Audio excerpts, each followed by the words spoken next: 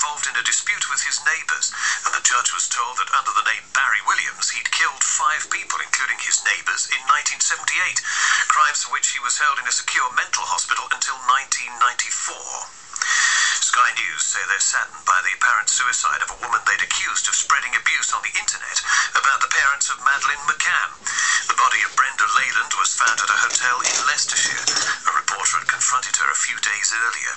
She'd said she'd had a right to her opinions. An expert on social media, Carl Miller, says the law on internet comments is clear.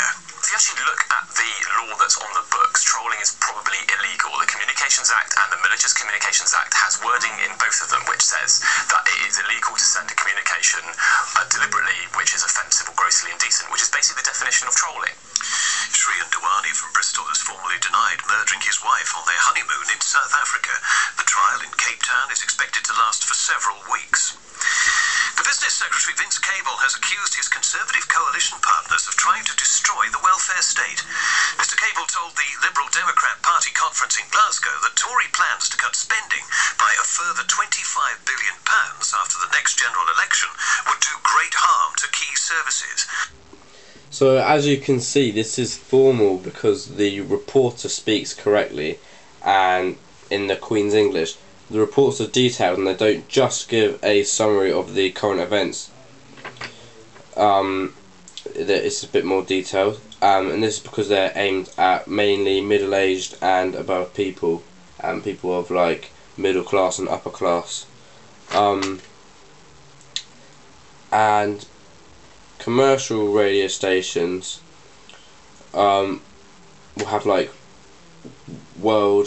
main news which appeal to like a wider audience, and for example like this could be Heart FM, and also they have like adverts and other stuff in it to make it more rounded or target audience. Most commercial radio stations are local or regional and are owned by one of Global Bureau and UTV. Its income is generated through advertisements and sponsorships throughout the broadcast. News broadcasts can be more targeted towards certain regions, cultures and genders. And community radio stations serves geographic communities and the communities of interest. They often cover very local and or specific news which is relatable to the range of audience locally, and they're usually owned by the community, so they serve, and they're non-profit, and this is always a good platform for potential broadcasters to gain industry experience.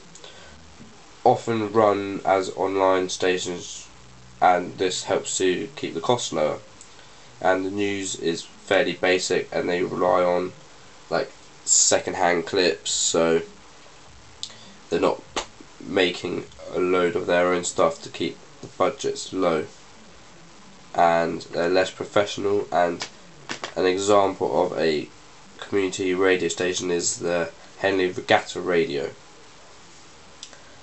And small scale radio stations can be like smaller than community stations because they would have an even smaller target audience range, and these stations are used for colleges and institutes, etc. And college radios would have a small focus group and targeted primarily at the college students of that specific college, not any other ones, and no one really nearby unless they're to do with the college would really have an interest in any of the news going on.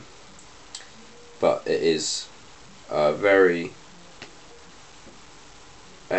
closed target audience, and the KCC Live is an example of a small scale radio because that was a college radio.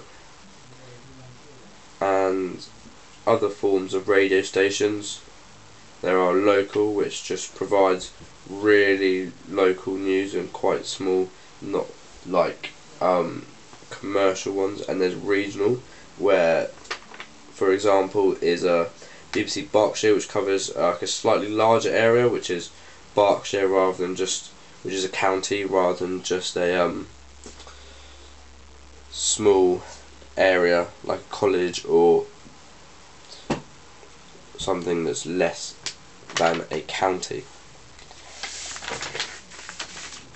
And then you can also get internet and cable and satellite, and the internet radio stations are often low funded as it's just on the internet really, although you can get most radio stations online. For example, BBC, they all have all of their radio stations, BBC Radio 1, BBC Radio 2, and all of them online.